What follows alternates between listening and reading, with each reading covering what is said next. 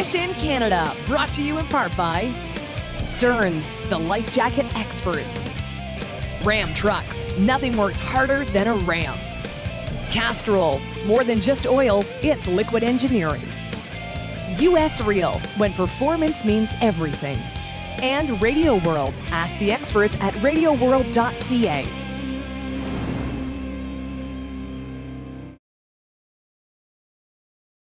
Back in the day, fresh fish and wild game was the meal of choice while out in the wilderness, but food like that spoiled too quick. The main staple for a convenient meal was a satchel full of dried fruits and nuts or a slab of salted pork. Not the most appealing of meals, but it'd keep for a few days without spoiling. I must admit, I had my fair share of gut rot out in the woods, and it sure made me wish I'd never left home. Coleman has a solution for keeping food fresh on the road. It's the Extreme Wheeled Cooler, which goes anywhere you do, making transporting your fresh food and ice-cold drinks a breeze. Now, spending a week in the wilderness is a cinch, as the Coleman Extreme Cooler keeps ice for up to 5 full days. Visit ColemanCanada.ca for more outdoor solutions. Back, bit forward, come back, perfect. So, what's the connection here? Well, I could tell you that most firefighters are fishing nuts. That would be true. Or I could tell you that Pete and I have been looking for a quicker way to get our boat in the water without getting a speeding ticket. That would also be true. But the real truth of the matter is that this episode probably would not have been possible were it not for the courageous efforts of hundreds of firefighters like these guys. In May of 2011, a wildfire burned through the town of Slave Lake, Alberta, causing the evacuation of over 7,000 residents. Now, as usually the case in a natural disaster, numerous unsung heroes stepped up to the plate. In this case, a group of firefighters pooled their hard work ethic to save what essentially could have been a total disaster. Slave Lake, Alberta, a small town situated 280 kilometers north of Edmonton, can now unfortunately be deemed as the town with the second costliest disaster in Canadian history. An estimated $700 million in damages was caused when an out-of-control fire being pushed by 100-kilometer-per-hour winds swept through the town on May 15, 2011. How did the fire affect the fishing? Well, that's a question that Ange and I are determined to answer. It had certainly affected the wildlife that lived in the surrounding forest. That's a given. But are the walleye affected in any way? We had never encountered anything like that before, and having come up here and fished some tournaments since the fire has happened, it's nice to see that the lake is open, the fish are still there, business is happening, and now they just want people to come back. Our hopes are high on this world-class walleye lake. We've heard numerous reports as to the massive quantities of fish. 20 to 30 fish days are average here. Per person, that is. Whoa. Crazy. That's a fishery not too many lakes can rival. Got her on, Pete. You got him? You got him. Trolling your jig setup? Trolling this jig I'm setup. gonna put my rod down and I'm gonna get a fish. Watch. Oh, that's a nice walleye. Is it? Yeah. Step on your seat if you don't mind, sir. That's a nice, colorful fish. Nice and bright. That's a good looking fish right there. Yeah. That's a good looking Alberta walleye. On that chartreuse zipper. Nicely done. One thing I will give them here in this province about their barbless hooks, they do come out nice though. Yeah, oh yeah. Oh yeah. Good looking fish, dude. Yeah. Nice one. Yeah. Off we go, young man. Let's catch 40 or 50 each of those today. How's that? Sounds like a deal. We'll have some fun. The conditions are perfect. Overcast skies with a possible storm on the horizon.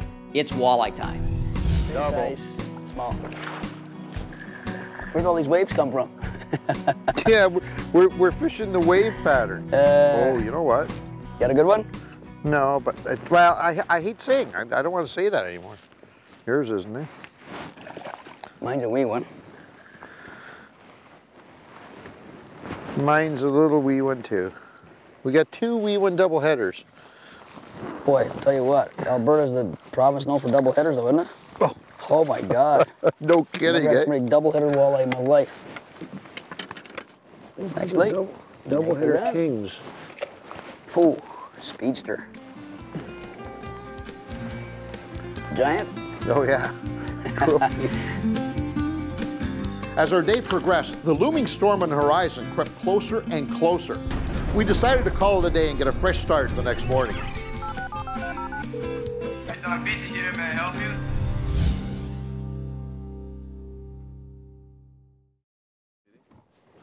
That one, buddy. Hey, I just released mine. I know. Yeah. I could have had a double header. Good man.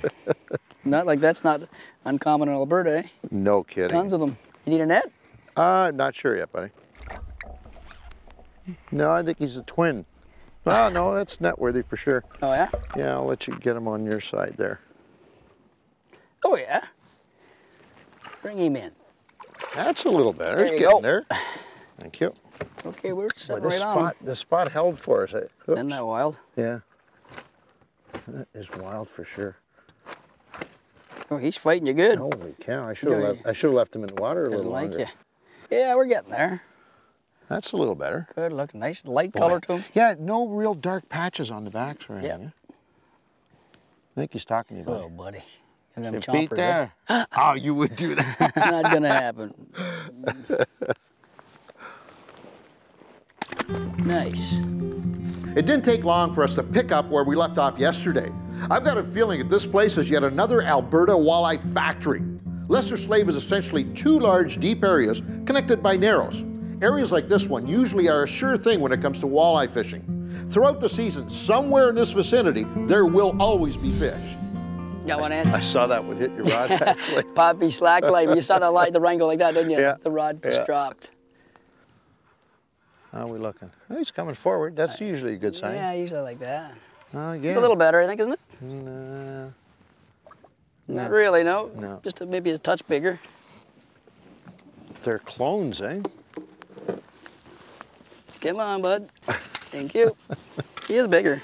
Is he? Look at that, popped off. Not by much, but he's got a bigger head. Yeah, that's getting if we could pound on a bunch of them all. Yeah, if those were an average, that would be great, eh? Little guy, little big guy. Nice and solid. That fish is nice. And he's got thick. a bit of a gut on him too. Yeah. That's a good. That's what I mean. He's thick. Yeah. That's Nice more job, like it. buddy. You know, he hit a little different too, right? Yeah. You could just feel it. One little tug. He pushed the bait forward a bit. Yeah. And you just. And then he was pop there. him. Yeah.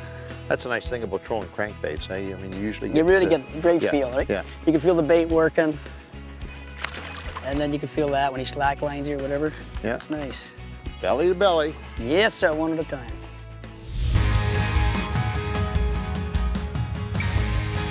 To get to Lesser Slave Lake, we first flew from Toronto to Edmonton, Alberta. We left the city and drove north on 44. Next, we took Highway 2 northwest through the town of Slave Lake and ended up at the Real Inn Resort in the town of Faust.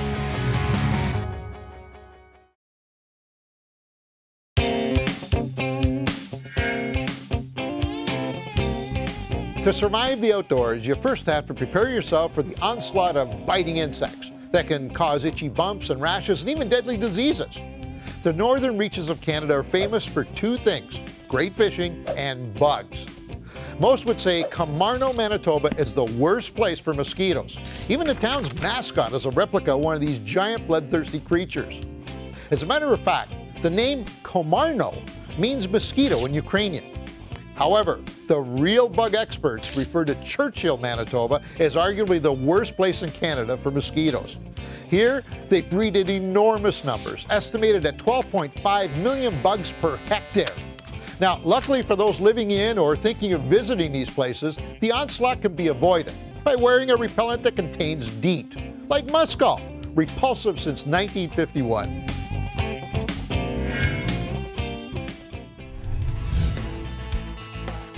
Now that we've experienced Lesser Slave's incredible walleye fishery, we can better understand why people like Princecraft Pro staffer Corey Nault speak so highly of it. It's an amazing fishery in that it wouldn't be unusual to handle 100 fish in a day. I don't think the rest of Canada thinks of us as a fishing destination, and I think they should. Whoa! Whoa! I heard that one. You heard that one? I heard that, brother. Right here at the boat, buddy.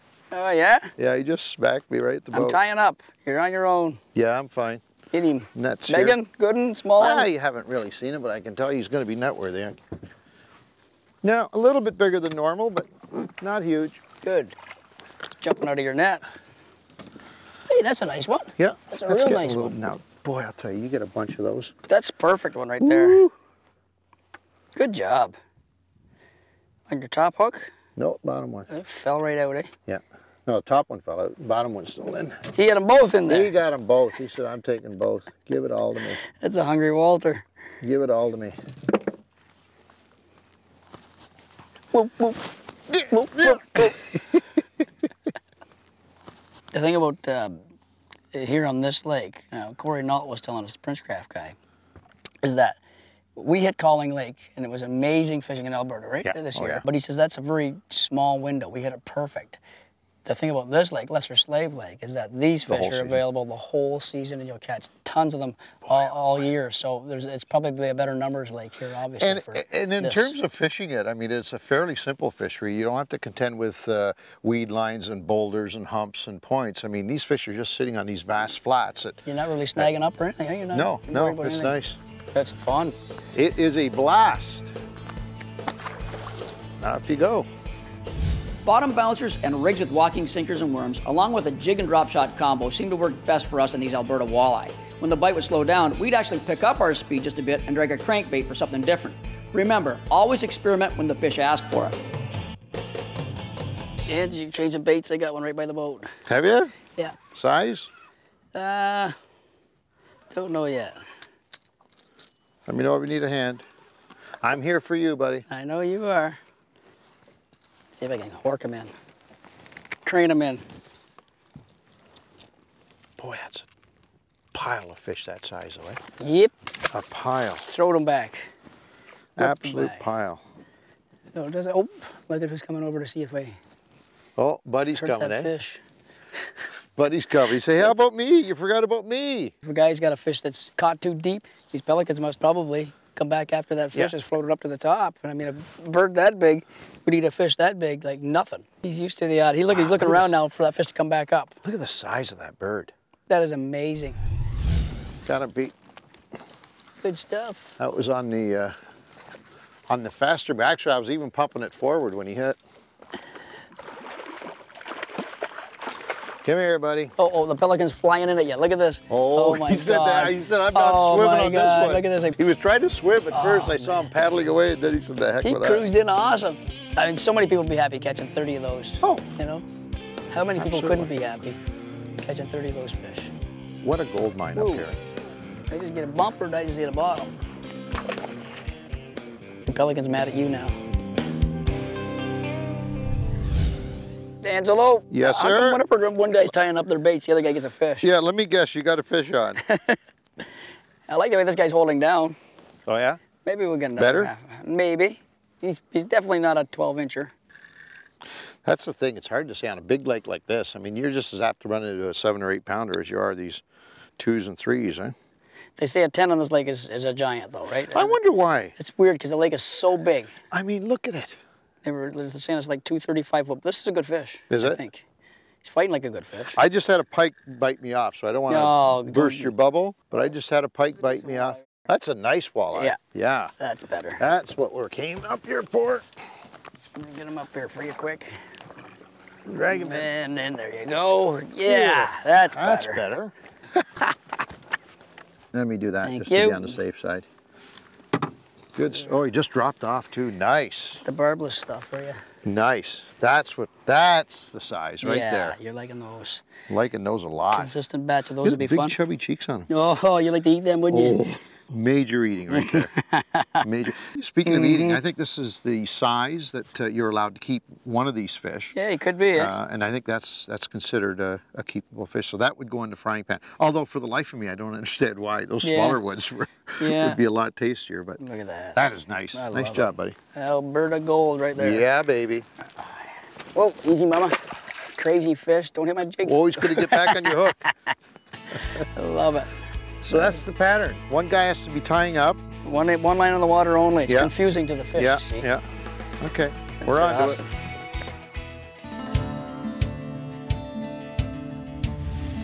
At Fishing Canada, when we're on the road producing and shooting your favorite fishing shows, we need a truck that can double as an office on wheels. We spend so much time on the road that our truck becomes our command center. We rely on the Uconnect system to keep us entertained, allow us to communicate, navigate, and even surf the web. The The integrated multimedia system has a large touchscreen with easy-to-use features like a DVD player, enhanced GPS, and satellite radio. The available Uconnect Wi-Fi works with any of our Wi-Fi-enabled devices from as far as 100 feet away, and we don't even need any special software or external antennas. At Fishing Canada, we need a truck that can get the job done right. That's why this Ram is perfect.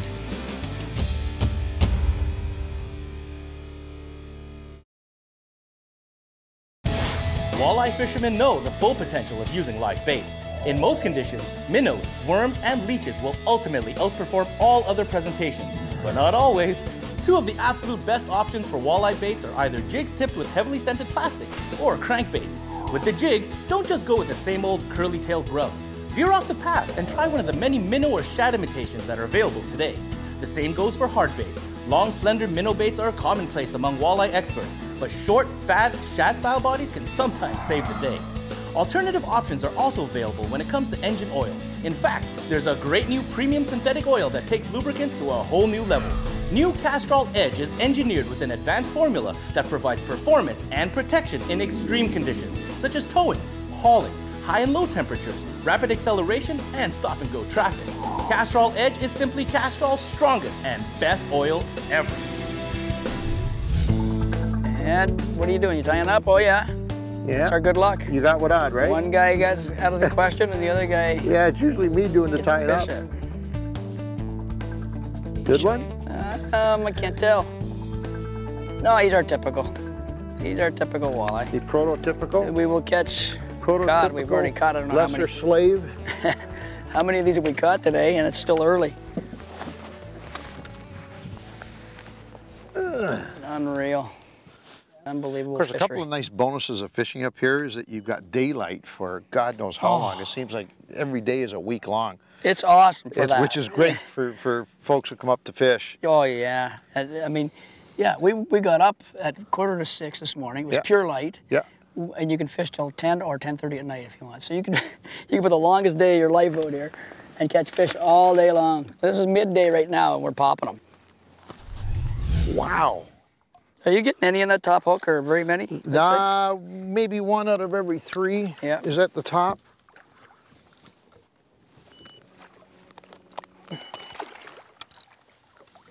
There's just a gazillion fish. If we seem a little bit less, look at this. If we seem a little bit less emotional than we normally would be during an episode, it's because there are so many fish here that after a while, you just kind of expect every drop of a jig to have a fish on it. Yep. But this is about as exciting as it gets, let me tell you. This is awesome. One man in, the other man in. Good God. It's unbelievable. That's great, man. Let's see if I can hook up before that one comes in. Perfect. Good idea. We get a quintuple, quadruple, hoople, mata hoople. That's right behind header. And get on in. Sister. Wow, let's just keep that net rolling. We should have brought that ticker that we wanted to bring out to count them in.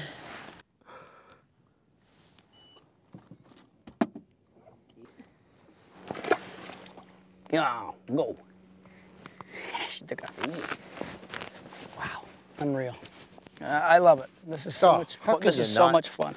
There you go. There, you see? How can you not love this? How can you not love that? I'm going in again, but there's the net right beside you.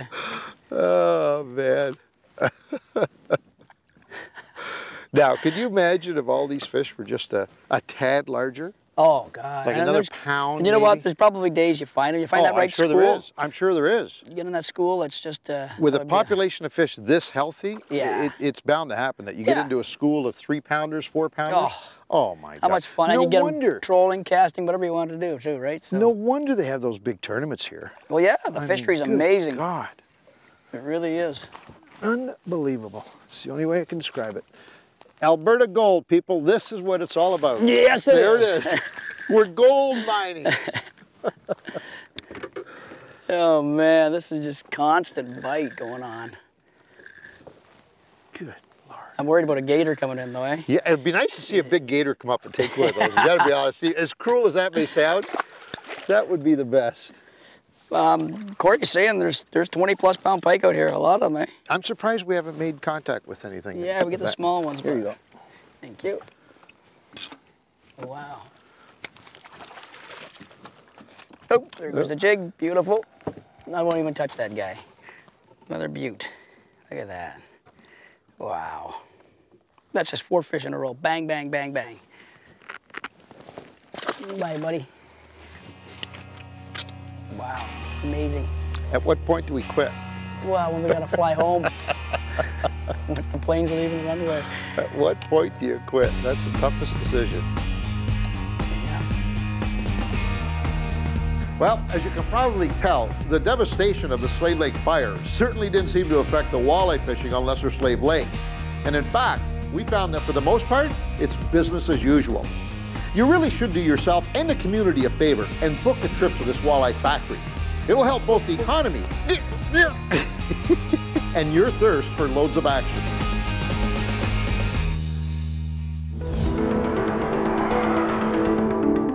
Did you know that not all aluminum boats are made of the same thing? In fact, when comparing the difference between aluminum boats, the biggest difference is the grade of aluminum used. And at Princecraft, they take this to a whole new level. In general, there are 2 types of marine aluminum with several grade differences. 6081 is very rigid stock but has weak anti-corrosive properties. 5052, on the other hand, has excellent anti-corrosive properties and more flex, making it the best choice in marine aluminum. Most manufacturers use the 5052 series with H32 hardness as a standard. More reputable manufacturers use the H34 grade, but very few use the ultimate H36 grade, which is 25% harder and more difficult to bend. Because Princecraft uses special form and treatment methods, it's one of the few manufacturers able to use H36 aluminum for the construction of their boats. The H36 grade provides uniform strength and durability, making Princecraft boats second to none. The folks at Princecraft know what it takes to build a better boat, without sacrificing comfort, safety, and of course, fishability.